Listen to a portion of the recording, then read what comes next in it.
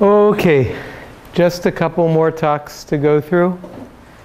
Essentially, I wanted to toss out to you some ideas about large-scale capturing of biodiversity data. And John's going to throw out some ideas about essentially what would be the workflow for getting data all the way through to publication. Okay? So essentially, these are wrap-up talks. These are putting it all together. And they're the product, I think, of a lot of thinking about, you remember that flow with the leaks. Well, what's the best strategy, or what is a best strategy for plugging those leaks and getting as much data through to digital accessible knowledge as is possible? So when we talk about large-scale capture of biodiversity data, first we need to know how big the problem is. So John mentioned this, that everybody had always said 3 to 5 billion specimens. Well, there's actually a paper now that has taken quantitative approaches to estimating how many specimens there are out there in the world of natural history collections. And essentially, a good colleague at Arturo Ariño, named Arturo Ariño at the University of Navarra in Spain, but Arturo basically took information that he did know and used it to guess at information that he didn't know. So essentially, he looked at the relationship between the number of collections and the natural log of the specimens that they hold.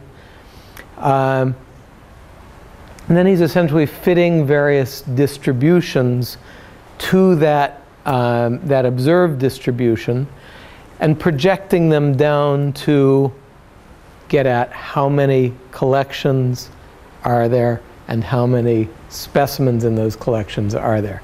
So he ends up suggesting that, okay, there are this many collections. Essentially, the estimate goes from, so these are observed numbers and these are estimates. So observed numbers go somewhere between 2,000 to 4,000, and the guess as to how many collections really exist is more on the order of double that. So something like 8,000 biocollections institutions around the world. And then you can do the same for specimens. And so from these known sources, you can see estimates or calculations of 650 million, 833 million, a very low one from GBIF, and something around 3/4 of a billion. Given the extrapolations that Arturo did, the guess is that it's somewhere between 1.5 and 2 billion specimens. In GBIF right now, there is less than 100 million specimen-based records. And so that suggests that we are 1/20th of the way done, 1/15th to 1/20th. Or to put it worse, 19 out of every 20 specimens in the world don't participate in digital accessible knowledge. Okay? So that's not very impressive progress if you view it by how much is left to do. If you view it by where we were 10 years ago, it's pretty impressive. Okay? So you can see the glass as mostly empty or a little bit full. So this is a little bit of a blast from the past for John and for me. Early on, as this debate about biodiversity informatics and sharing data got heated up, this commentary was made. I would never ever name names, but let's just say a curator in our National Museum. And I picked out some prize comments from him. First, relatively few specimens have been computerized.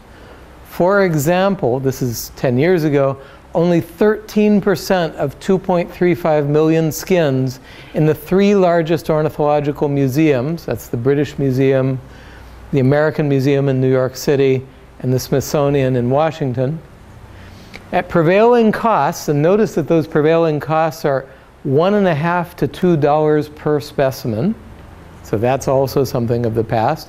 Computerizing the remaining specimens would cost between $3.2 and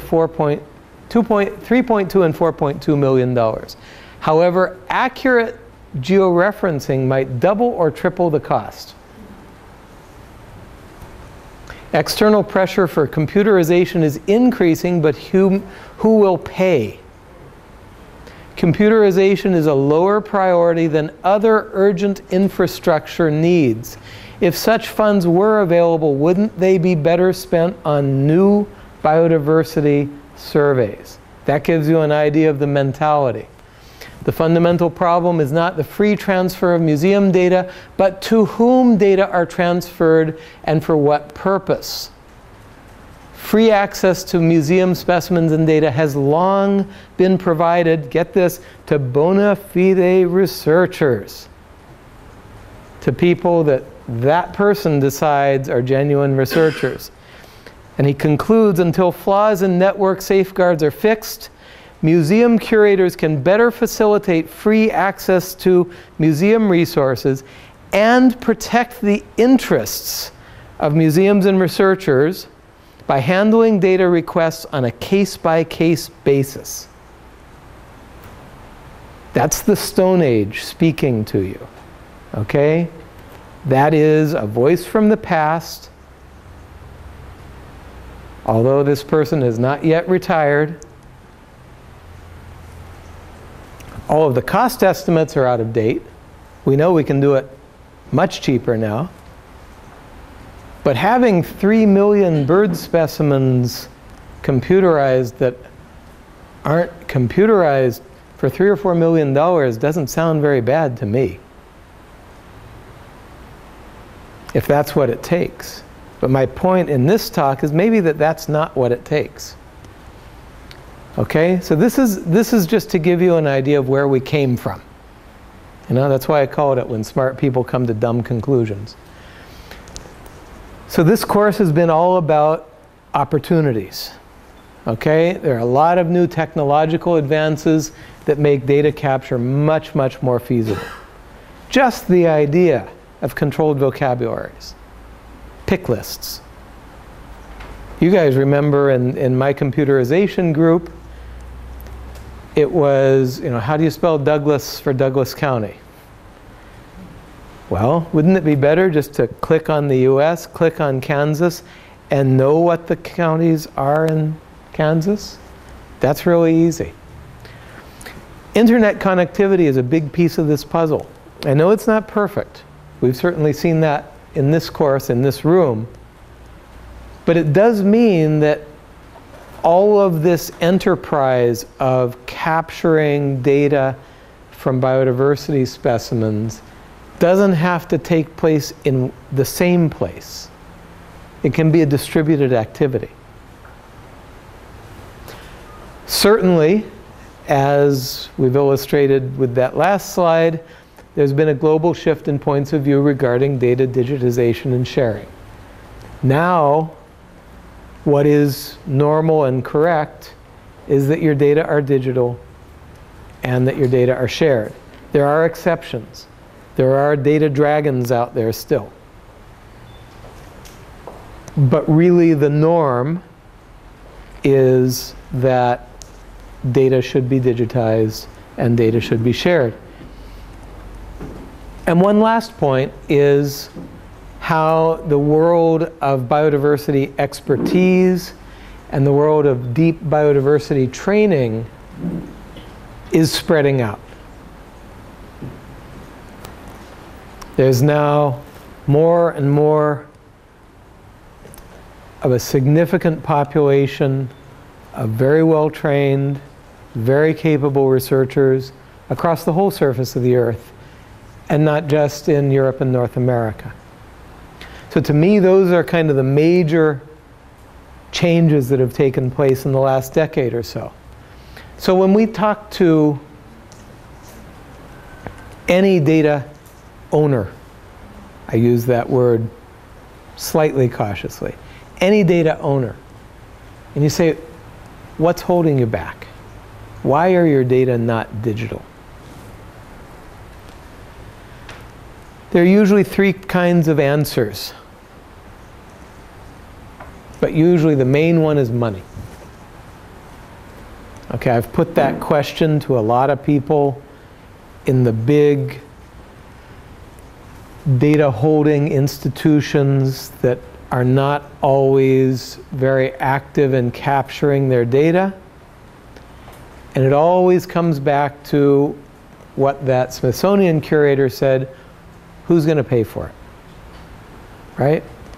Now, other challenges and impediments that you guys may face include access. Sometimes the politics of getting access to a collection can be a barrier. Let's hope it won't be. And in some regions, as you guys well know, internet connectivity can be a challenge. So I saw some of you balancing between, gosh, I love Symbiota, but maybe I'll use Brahms. Why? Because my internet connection is not going to allow me to work 9 hours a day, every day, all year. Okay? So those to me are kind of the significant challenges and impediments. But really it boils down to this. This is a phrase in Mexico, and it basically means, you know, with money, the dog dances for you, and without money, they dance you around like a dog. Or the translation could be, money makes the world go round. Okay? So really, a significant piece of this challenge is not the technology, not the smarts, not the willpower, not the hard work, but the money. What would we spend the money on? Let's say I give Pierre a $1 million grant, and I want a complete biodiversity database of the biota of Togo. Complete, everything. What are you going to spend the money on? Think about everything we've talked about in this course. We're not talking about big, super expensive computers, right? We did a decent rehearsal of a data capture effort on a bunch of small laptops. Obviously, for some of the image processing, it'd be nice to have maybe a big workstation with a big screen and everything. But even that is not a huge amount of money. Certainly we need some camera equipment. But you saw the New York Botanical Gardens system, $3,000, something like that, $3,500. So again, in the world of funding for big scale research, that's doable. We're certainly going to need to move people around some, depending on where the people are and where the biodiversity information is. We're going to have to move some people around. But really what we're going to spend money on is people.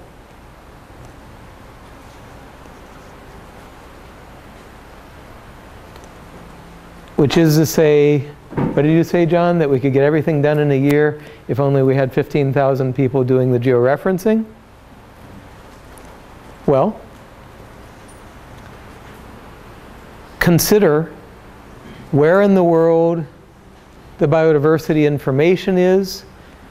Consider where in the world the people power is. And maybe you start to see a solution. Here's a thought. Get the money from the international sources.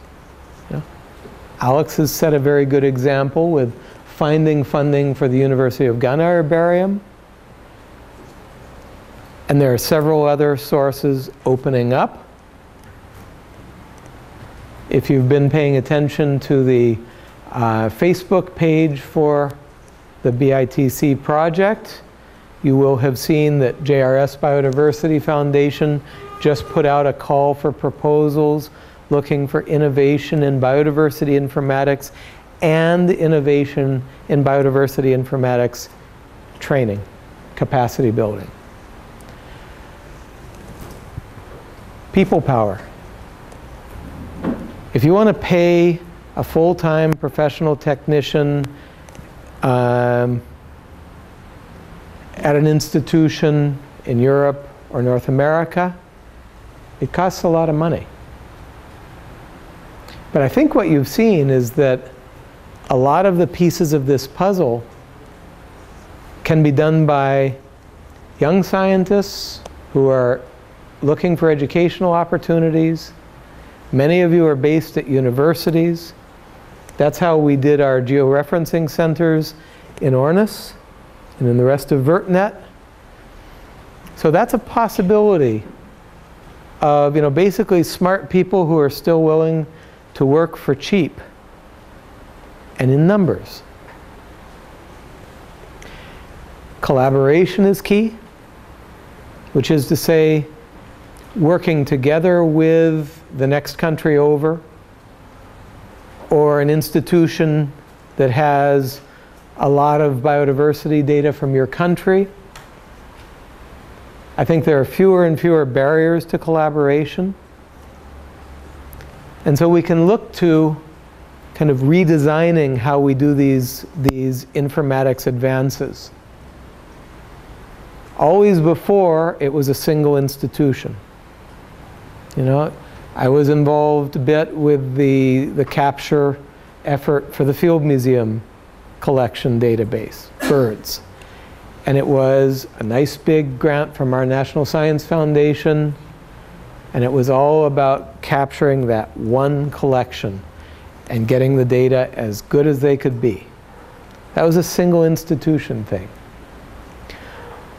At kind of a meso level, the VertNet grants, there have been 5 or 6 of them, have all been about institutions working together.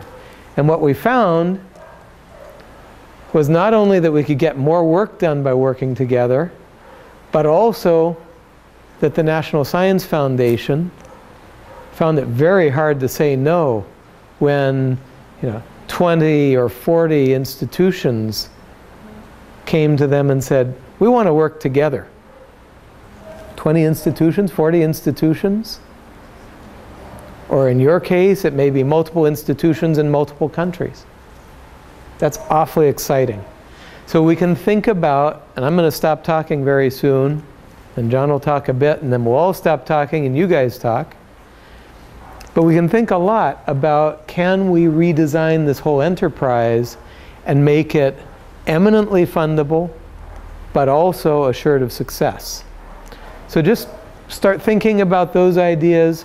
John's going to talk to you a bit about kind of the bird's eye view of data publishing. How to get data from start to finish out there as part of this global store of digital accessible knowledge. Okay?